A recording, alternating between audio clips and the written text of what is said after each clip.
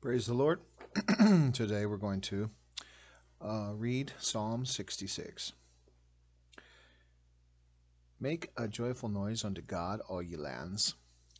Sing forth the honor of his name. Make his praise glorious. Say unto God, how terrible art thou in thy works. Through the greatness of thy power shall thine enemies submit themselves unto thee. All the earth shall worship thee, and shall sing unto thee. They shall sing to thy name, Selah. Come and see the works of God. He is terrible in his doing toward the children of men. He turned the sea into dry land. They went through the flood on foot. There did we rejoice in him. He ruleth by his power forever. His eyes behold the nations. Let not the rebellious exalt themselves, Selah. O bless our God, ye people, and make the voice of his praise to be heard, which holdeth our soul in life, and suffereth not our feet to be moved. For thou, O God, hast proved us. Thou hast tried us, as silver is tried. Thou broughtest us into the net. Thou laidest affliction upon our loins. Thou hast caused men to ride over our heads. We went through fire and through water, but thou broughtest us out into a wealthy place. I will go into thy house with burnt offerings. I will pay thee my vows, which my lips have uttered, and my mouth hath spoken when I was in trouble. I will offer unto thee burnt sacrifices of fatlings with the incense of rams. I will offer bullocks with goats, Selah. Come and hear, all ye that fear God, and I will declare what he hath done for my soul. I cried unto him with my mouth, and he was extolled with my tongue. If I regard iniquity in my heart, the Lord will not hear me. But verily God hath heard me. He hath attended to the voice of my prayer. Blessed be God, which hath not turned away my prayer, nor his mercy from me. Amen. So, making comments here about the first verse, it says, make a joyful noise unto God, all ye lands. Here the instruction is to make a joyful noise unto God. Thus the purpose is for people, no matter which country one finds himself in, to make joyful noises unto God. And what is the purpose for this? Why does the writer state that all ye lands, since he was writing from Israel, and he was only writing as a person in one country or one nation, and the other nations around the world, they had worshipped their own God. So why would he write it like this? Well, it was inspired by God, obviously, but also it's an expectation that Israel at that time was a light to the other nations, that they should make a joyful noise unto God. They should worship God as they knew him. But today, obviously, this stands more true, that more people around the world are actually making a joyful noise unto God. And by the time that Jesus comes back, there will be people from every nation worshiping or loving him and making a joyful noise unto God. What are joyful noises unto God? The answer to that lies in the singing, the worship, the prayer, the praise, and playing of musical instruments, what have you, all for the purpose of glorifying God in one way or another. There may be many other ways to worship unto God, but the fact is, it should be joyful. And it should come from every single land or every tongue or every people. This means that no matter where, when, or from what race or color of people, the lands throughout the world should be making joyful praises unto God. And so the question might be asked, why would this be recommended for all lands in every country to have a joyful noise unto God? My perception is that the reason is for the benefit that they will receive, because they praise God. God, does so many things while we are praising Him, while we are praying to Him, while we are glorifying Him. There's something that happens in the spiritual realm, and more blessings come to us as a result. So when all the lands of the earth begin to praise God, there is a blessing that's going to flow through to them from to those lands from heaven, and it's a way to break the power of the enemy and to glorify God, the one and true God that is alive and well, and He is the one who created everyone, and He deserves that praise and that glorification. But that when people do that, when people begin to worship God from every nation of the world, then there is a spiritual blessing and also a blessing in many different ways, spiritually, physically, mentally, what have you. Amen. My perception is for that reason, because there is a blessing. There are many blessings that can come. Having the joyful noise unto God coming from all lands is for that purpose, for the blessing of God just to flow, the Spirit of God to flow. Amen. Today, people can receive the Spirit of God when that joyful noise is brought up before God, and then in church buildings and places of where people congregate to worship God for that purpose. People can feel the Spirit of God today, whereas in the past they couldn't. But today, you can feel the power and the presence of God. So there's more blessings that happen and that occur when people make that joyful noise unto God. So that just means that God is moving through the land, that prayers are being answered, the blessings are flowing, the people are getting their heavenly help, people are getting comfort in their soul, people are getting exactly what they really need and not what they just want. Praise the Lord. Or what they're getting what they want to, not just what they need, how they put it that way. So one might say that where does this noise ascend up to, this joyful noise? When we praise the Lord, it goes up into heaven, and before Jesus Christ, He is glorified before all the angels in heaven. They are watching all this glorification go up from earth. And of course, at the beginning, the angels were the ones who were praising God, and only the angels did that. But as the population of the earth got bigger and bigger, and as time went on, now there is a lot of praise coming from the earth, and it is going up, and that is the whole reason why Jesus Christ came, was to bring mankind to salvation, and also have Him realize that what a wonderful God we serve, and He deserves and He is worthy of the praise. Hallelujah. Glory to God. So the praise and this joyful noise goes up to heaven's throne, and Jesus receives this praise. It proceeds all the way up to the throne of God as prayers do, worship does, and then from those who are truly His.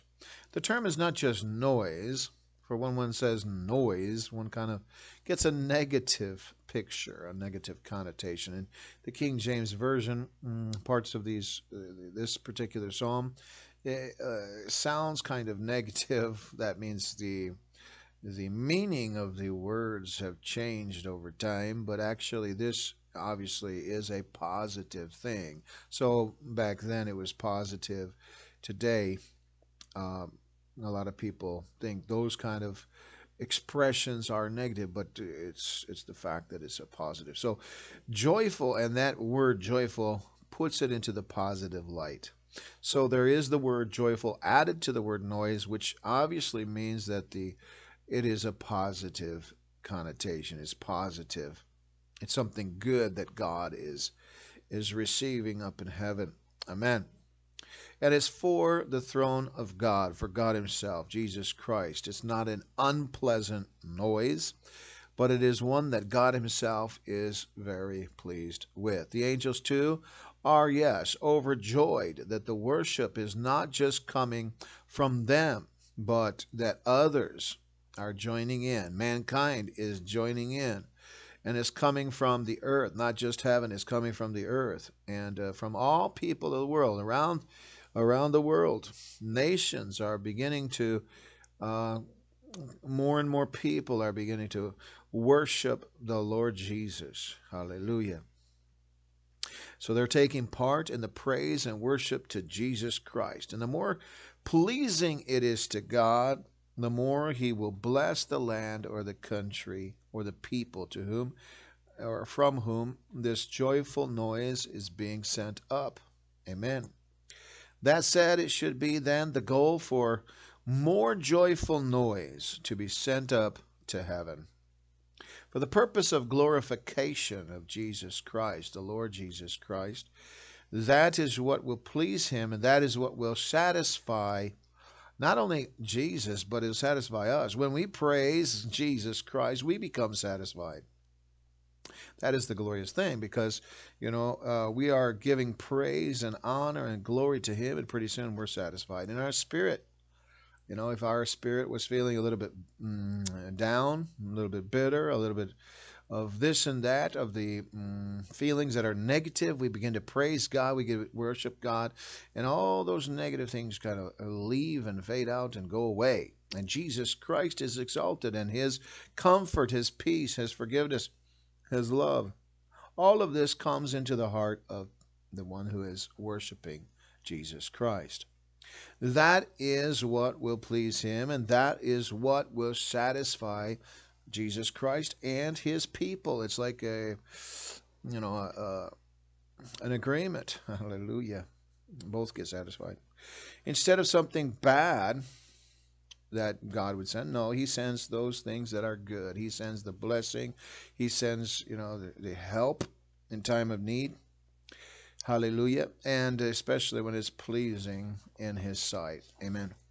That is the wonderful thing about God. He does care for His people, and He does enjoy the worship that people do, His people. Sing forth the honor of His name. Make His praise glorious. Amen. So there is then the fact that there should be a joyful noise being sent up to God. But also there should be singing that should come forth to God's throne high above. Sing forth. Amen. The honor of His name. Sing. Praise the Lord. And another way to look at it, the name of the Lord should be given plenteous honor, high and above. We know that name to be the name of Jesus, the Lord God of heaven and earth. He is to be praised. That name is to be honored throughout the world, throughout the universe. Amen.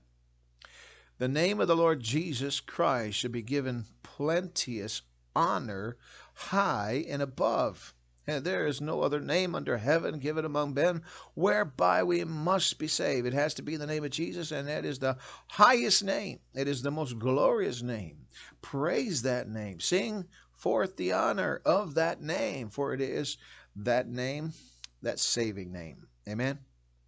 So Jesus Christ merits praise, the praises of His people, the honor of His name being exalted on high. So what is coming from verse number 2, it says, make His praise glorious.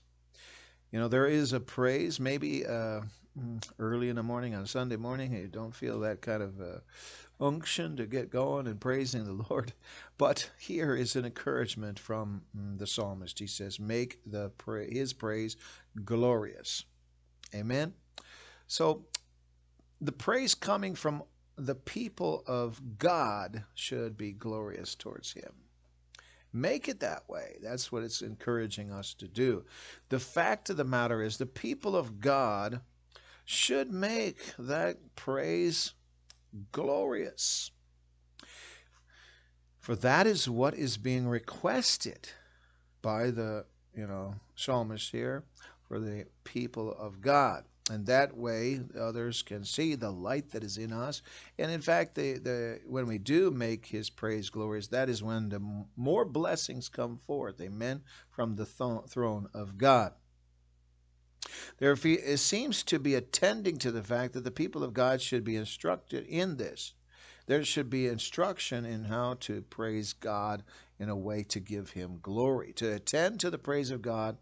And so it is a special thing, more important, hallelujah, than, the things of the world, is to give praise to God. To attend to praise God is to give a high honor to Him and His name, His power, who He is, and then say, hey, He is more important than the things of this world.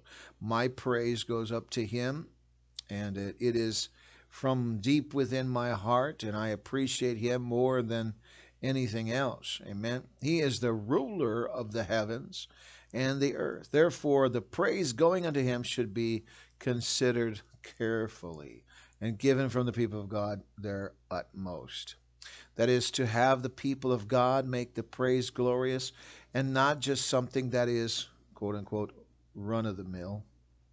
Thus, from everywhere, that is the goal in mind, to set upon the fact that the people of God make a joyful noise unto God. Amen. Or one can compare, how that the people go to a soccer game, and there is a rival match, and people are excited. The game is, there's a lot of expectation, and people are shouting, etc. And if you look at that and you compare it to the way that the people of the Lord worship God, God wants more praise than that. God wants, here the Bible is instructing us to make His praise glorious. In other words, it should be better than any other thing that comes from this earth, So our praise should be really on fire for God, exciting, and it would draw people to the Lord Jesus Christ. In verse number 3, it says, say unto God, how terrible art thou in thy works. Through the greatness of thy power shall thine enemies submit themselves unto thee. So here again, this is kind of like the King James Version. How terrible art thou in thy works. If we were to say that in the meaning today, it's almost sounding like a negative connotation. However, the truth is, this is saying it in a positive light. How wonderful, you could say, or how beautiful, or how awesome, how great art thou in thy works. And the works of the Lord are His creation, the miracles that He does, and etc. And through the greatness of thy power shall thine enemies submit themselves unto thee. So here, in taking what the writer of this psalm actually is referring to later on, he refers to the time that the children of Israel were going through the Red Sea, and the enemies, their enemies, the Egyptian army, they were left in the Red Sea. They couldn't leave the Red Sea. They were drowned in the Red Sea. So God had shown by His power, the enemies were fallen because God had protected His people and brought them out of Egypt and through the Red Sea. And so God is the Almighty God. He can use His creation. He can use the creation that He has made to bring honor or to bring the people of God to understand who He is and what He can do. He's the Almighty God. He has all of this in His hand. It's all in His hand. So His works are the best of all. If you take and you compare it to mankind's works, I could say the best, for example, the best writing that was ever written by any man compared to the Word of God, the Word of God is so much greater. His works are the best of all. Mankind's works, come up very short to God's works. For example, the Bible says that His ways are higher than our ways, or, in comparing His thoughts, His ways, They're so much higher than our ways. The same thing, his works are greater than our works. Our works, we try our best. We try our best. And if we do our best and we do the best that we have ever done, or the person in the world that has done better than anyone else in the world. But God's works are much better than those, are much higher and greater than those. I mean, look at what God did in the creation about, you know, uh,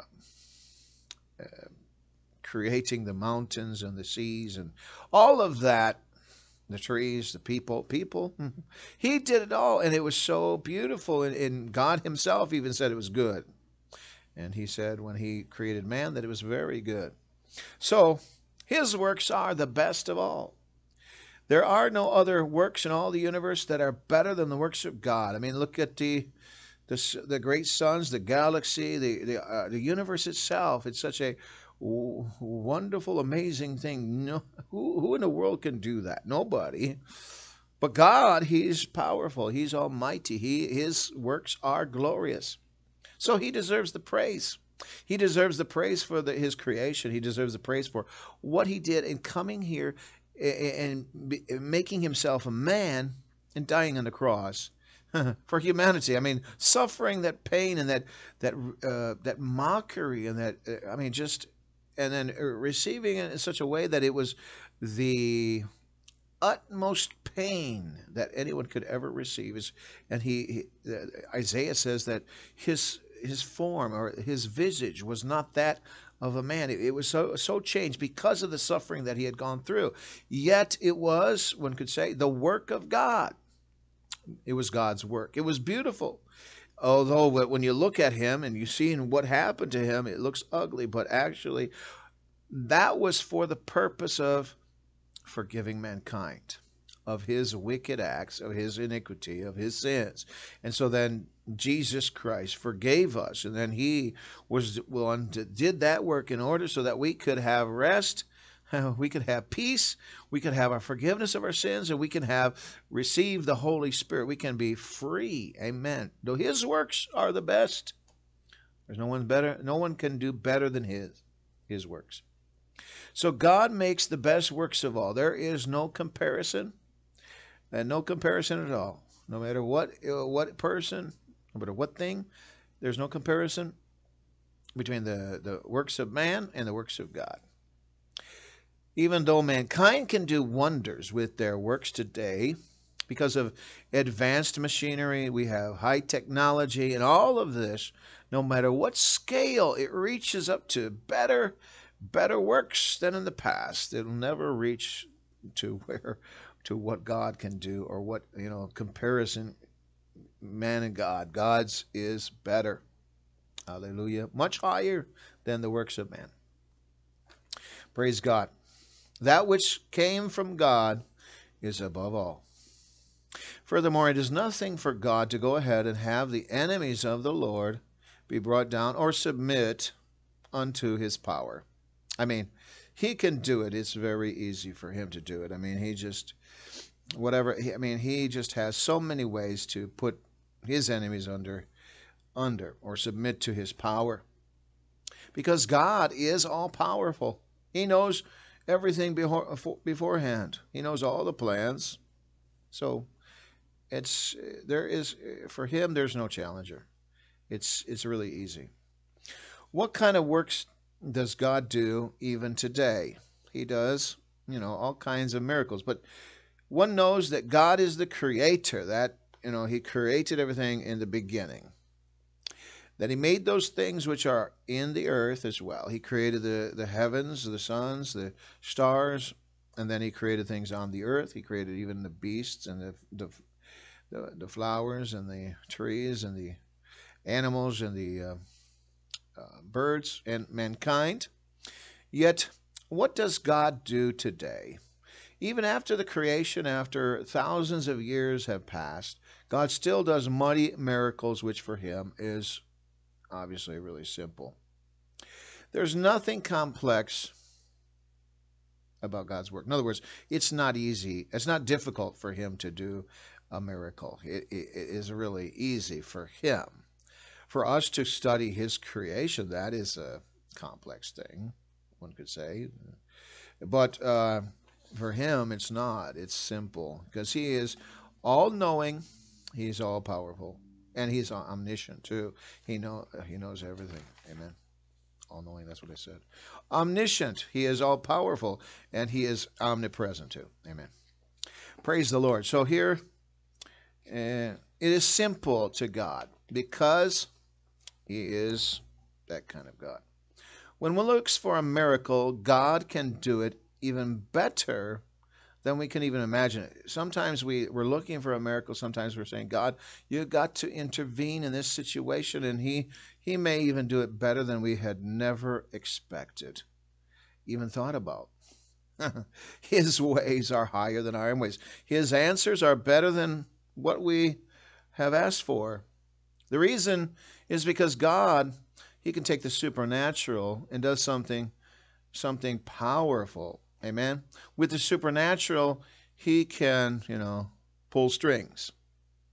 Like, the natural is everything that normal that happens in life, but he is the God that does things supernaturally, so he can pull strings. He can, he can work any way he wants to work like that. Amen. Then there is the faith of mankind that pleases God because of those things that mankind does to serve Jesus Christ. Amen. Of course, he's not going to go against his word. So, yes, all things are possible for God, but he doesn't go against his word. He does things sometimes for the people to see, who he is, and to recognize, what a beautiful God he is, and what he has done for man. That is, in the Word of God, how that he showed his love by coming into this life as a human being and suffering and dying for mankind. Verse 4 says, all the earth shall worship thee and shall sing unto thee. They shall sing to thy name, Selah. No doubt this is a prophecy of the time period when all the earth's people will worship and sing to the name of Jesus Christ. At present, of course, mankind is not cognizant totally of who Jesus Christ really is. Yet, when he comes back to the earth and reigns over all the countries of the world as the Lord of Lords and King of Kings, then, of course, there will be a change, a radical change that the earth today does not really understand. The radical changes that have to take place is the advancement of worshiping Jesus Christ from every country of the world and so many other places that it includes all. It says here, that praise God, we just read it here. How terrible art thou in the works through the greatness of thy power, thy enemies submit themselves unto thee. All the earth shall worship thee and shall sing unto thee. All the earth, every person. So, of course, at present, mankind is not cognizant totally of who Jesus Christ is. Therefore, the people don't know him. Yet, when he comes back to this earth and reigns over all the countries of the world as the Lord of Lords and as the King of Kings, then, of course, there would be a radical change. And that a lot of people today do not understand what kind of change is going to take place. The radical changes that have to take place is obviously the advancement of worshiping Jesus Christ from every country and so many other places. It includes all. There will be a must for such large facilities to hold many, many more people that will be worshiping the Lord Jesus Christ. I mean, here it says, all the earth shall worship thee. Then, they could do it outside, but when, let's say that the weather gets bad, well, they need facilities that are humongous. So the stadiums that are of today obviously hold thousands upon thousands of people, and it could be up to about 150,000 or so as far as I understand. The biggest stadium that I know of is in North Korea. But you take in consideration that facility, or the biggest one that there is on the earth, that is going to be, small in comparison to what they'll be able to make and the praises that will go unto God from many more thousands of people, because the Bible says all the earth shall worship thee. In other words, God himself, and shall sing unto thee. So, hey, look at this. What God will do. So there are some who get excited and they love to go to the games to watch players and roars of the crowd go up. But here, we're talking, yes, thousands of people, but the crowd that will come together in the time period that they begin to worship Jesus Christ, when it says all the earth shall worship him or thee, that means that, if we take the biggest crowd that has ever gathered for the purpose of, shouting or just having a good time or whatever, a soccer game match, one football game match, or whatever it is, for this time period, what this Bible verse says, all the earth shall worship thee and shall sing unto thee, there's nothing like it. There's nothing like it, because here today we have the population of the United States rising. I mean, population around the world is rising. More and more people throughout the world. And so here, when it says all the earth shall worship thee and shall sing unto thee, we're talking about a number that is just beyond belief, that are going to be worshiping God. So that means that there's not going to be anything like it.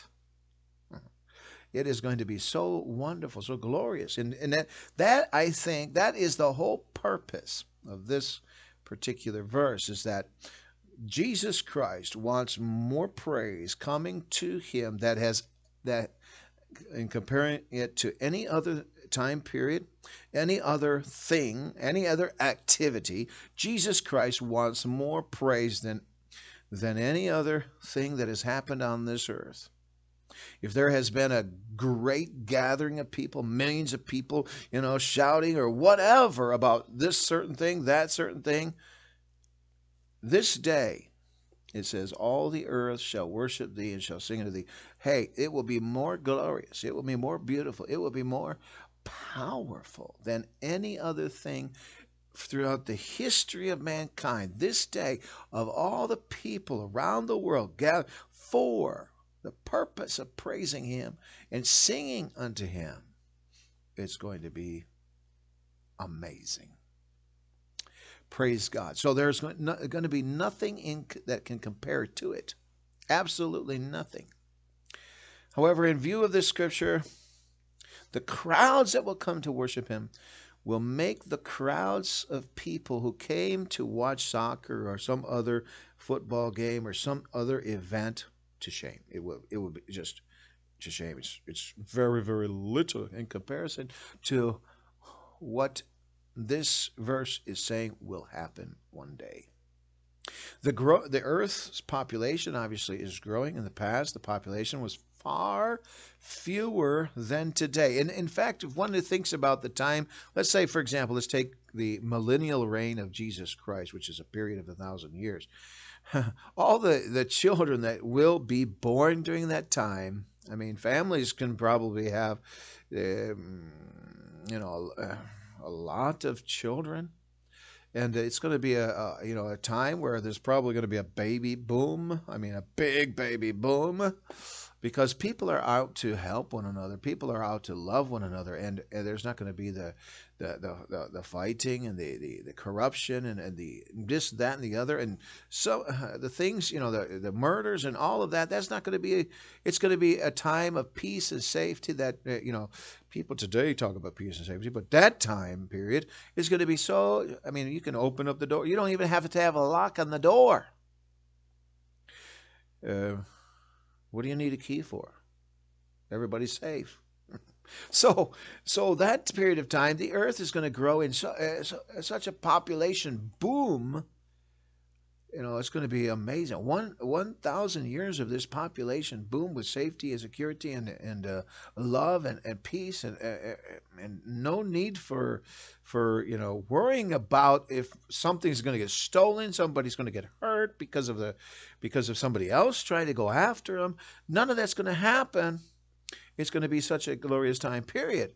And then all of these people will be going to worship the Lord. All the earth shall worship him. And that's just going to be a marvelous time. So in the past, the population was far fewer than today. Today, the Earth's population shows substantial growth, obviously. Yet the growth that will happen as a result of, this scripture being fulfilled, for example, all the earth shall worship thee. Hey, that's going to be no doubt, the most population that has been on the earth. And, of course, the most praise that comes. So anything that comes in, comparing this to that, there's no comparison. That day is going to be much greater in praise and worship to God, to Jesus Christ. And that's going to be a wonderful thing to be a part of, to see, to hear, just to see. It's just going to be amazing. And the blessings of God that will flow because of that. Amen. So the growth of the population in that time period will be a lot more. It will emerge more and more. It will come to a point that the scripture being fulfilled will be so large in number that will probably shock anyone that would be able to see it occur. It would just shock one person's mind, and he'll think, wow, that is awesome. I mean, just one, wow, that is nothing like it. God, he does things that are higher, better. He's the best. In all the rulers or governors or presidents or kings or any kind of ruler during the time that they ruled the earth, there is nothing in comparison to when God takes over, when God has total reign on earth, when Jesus Christ, returns and he begins to reign. His reign will be so much better, so much higher, so much more glorious, so much, mankind, if they could see what God does. I mean, look at what he did already with the creation. Look at the things that he did already with the creation. And to compare it, to mankind ruling and reigning, or mankind trying to do this and the other. Let God do it. Hey, God is better than we are. When Jesus Christ comes back and he reigns, hey, he will do things so much better than any other time period in this life. And the population is going to be growing rapidly. And there's not going to be the thought of, oh, there's an overpopulation. What can we do? No, it's going to be so glorious because who's in charge? Who's in charge? Amen. So here it says, come and see the works of God. He is terrible in his doing toward the children of men. So now that, of course, King James Version sounds like, oh, that's a negative thing. God is doing bad things to people. But actually, this is actually referring to, hey, he is wonderful in his doing toward the children of men. He is awesome. He is beautiful. He's doing these things that are, wow, amazing. So there is an invitation that is being sent out. The invitation is for all the people, all of them, to see the works of God. Obviously, people, can look and see from his creation the works of God in that way, to actually see it with their eyes. But let's go ahead and see what the context is also. Of course, then we look at the next verse. In the next verse, we'll just go ahead and read that verse 2. And it says, he turned the sea into dry land. They went through the flood on foot. There did we rejoice in him. Now, when this psalmist had written this particular verse, the Red Sea was not being opened, or it wasn't at the present time that he was writing it, that he actually saw the Red Sea being opened and then walking across on dry land. So what does that really mean then, to actually see the works of God in the context that he was saying? It's saying actually to go ahead and read it and imagine it in your mind, how that God, because one reads it in Exodus, reads it in Exodus and he finds the person can actually visualize it in his mind, that wonderful work that God did for the people of Israel to open the Red Sea, put walls up and have them walk. I mean, how in the world? Well, that's something supernatural. And so people can read it and imagine it in their mind, the wonderful, amazing works that he had done. But he also does things today, too. So the invitation is for people to see it. In other words, read about it. Read it in the Word of God. The next verse gives that idea that people can actually read it and imagine it from the Word of God. So it's encouraging people also to read the Bible. It's saying, come see the works of God, but it's also encouraging people to read the Word of God. Hallelujah. But I mean, in standing, for example, this verse, standing alone, come and see the works of God. Well, hey, there are things that people can see. If you come to the place, for example, where people gather together and worship God, hey, people can see that there are things that God does. Even when people pray and seek out God, there are things that God does that people can see. Hey, it's real. He's real. Amen. Since the writing of the psalm would be after the Red Sea opened for the people of Israel to walk on dry land, one needs to question, how can a person see it literally then? To see it is actually then a call, to read about what God did in the Word of God and have a glimpse of it in one's mind, like a visualizing it. To visualize it, one would have to bring forth that picture while reading of that which had happened to the Egyptian army. Thus, there is a call for people to read about it and see it within their minds.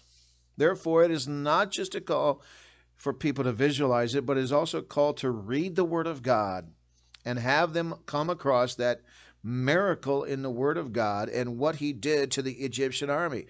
But of course, Psalms, when was it written? It was written before Jesus Christ had come into this life. So one could think about that and say, well, hey, the works that Jesus Christ did, the works of God, the wonderful works of God, when He came, He did wonderful things too. Thus, this being the case, then one realizes that it is a call for all people then to read the Word of God concerning the miracles that He had done for His people. And of course, one comes to the New Testament, he comes to the time when Jesus walked on the earth and had done miracle after a miracle.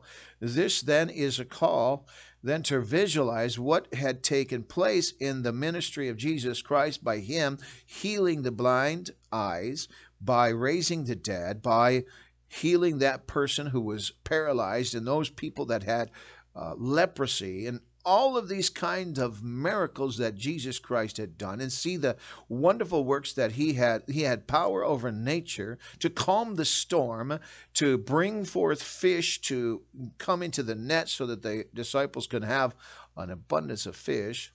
I mean, to see those works of God, that is the call, to read it and then glorify God. Give God the glory for what He had done. Amen. Come and see the works of God.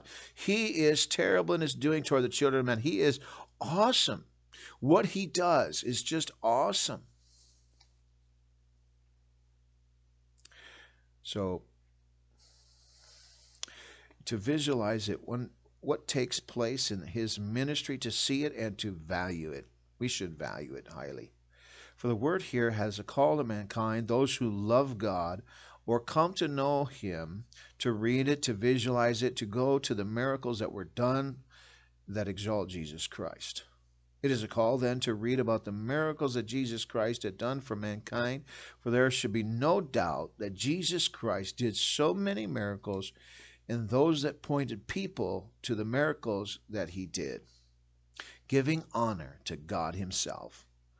If one searches in the Bible for those miracles, one goes to the stories of Jesus Christ and finds an abundance of the works of God that He had done for the people, for His people, for people that may not have known him. And so there's a call to read those miracles and visualize it in their minds, to see them in their minds. What Jesus Christ did for people. These really do exalt him overall and give him that position of, hey, he needs 100%. And so verse number 6 says, he turned the sea into dry land. They went through the flood on foot. There did we rejoice in him. So he's talking about the time period of the children of Israel going, through the Red Sea, and then the Egyptian army actually came after them, but the Egyptian army was drowned, and they were safe. So that, is, in a sense, is like a person who is baptized in Jesus' name, and they are baptized in Jesus' name, and all the sins from the past that they had done do not come out on the other side. They come up out of the water, and they are clean. Their conscience is clean, so no longer do they have those sins there. They're not able to cross to the other side.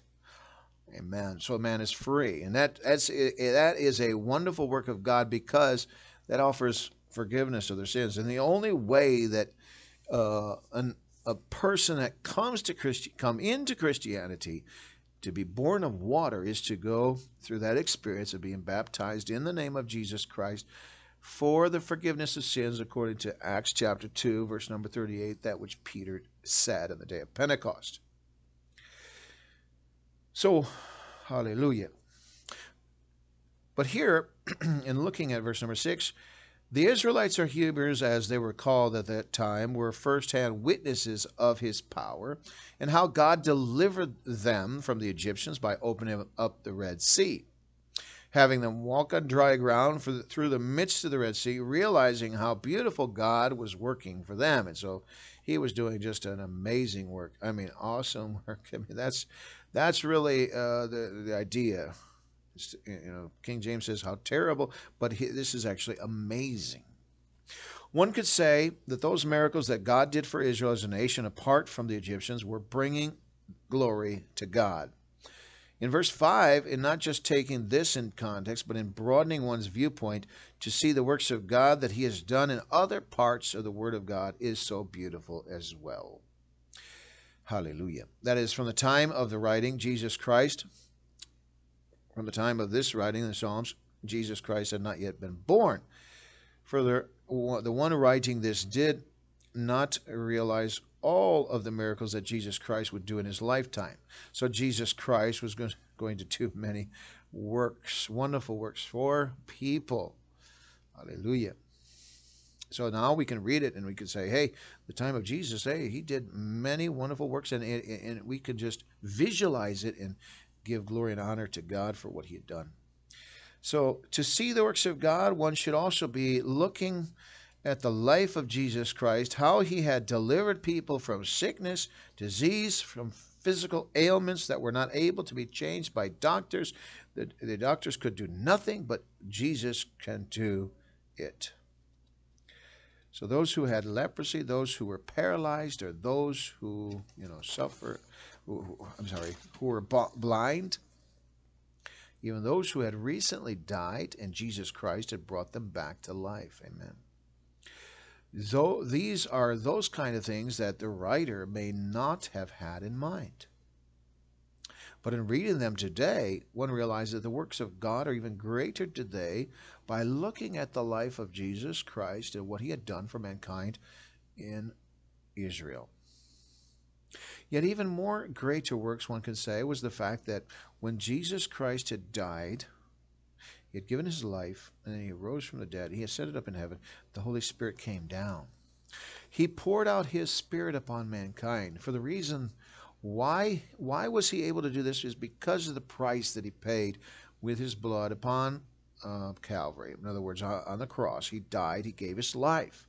So he died on the cross for all of humanity, so that all of humanity can have salvation. That was the actual physical act of Jesus Christ, by being beaten, by being bloodied, by dying on the cross, and he was pierced for the transgressions of humanity. Then He resurrected from the dead on the third day. He ascended up into heaven. These kinds of powerful works that he had done, bringing forth the Spirit of God into mankind on the day of Pentecost to start the church age. Is that what should be entitled in the King James form of English, terrible works? But actually, these are that which means awesome, wonderful, powerful, glorious. Oh, just, amazing.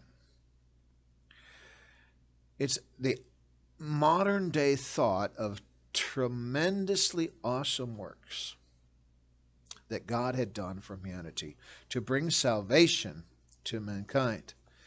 These to save mankind are the most glorious works of God. To make the world, to make the stars, to make humanity. All of these things are good, very good. But to save mankind, that's even greater work of God, to save mankind, to offer it to all humanity.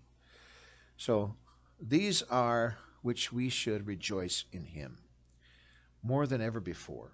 One should read about them to get the understanding of the power of God's love for mankind and what God had done for mankind to provide to us salvation, the message of salvation, the power of the Holy Spirit, and forgiveness that is available through the blood of Jesus Christ. These glorious and awesome works of God are that which one could say the writer here encourages mankind to read about or see or visualize in one's thoughts. Amen. Thus, mankind is encouraged to read about his works that he had done, that were glorious, that were amazing, that were quote-unquote terrible, but that means awesome. Verse 7, he says, he ruleth by his power forever. His eyes behold the nations. Let not the rebellious exalt themselves, Selah. O bless our God, ye people, and make the voice of his praise to be heard, which holdeth our soul in life, and suffereth not our feet to be moved. For thou, O God, hast proved us, thou hast tried us as silver is tried. Here the writer of the psalm states that God ruleth by his power forever. Jesus Christ has stated that all power in heaven and earth was given unto him.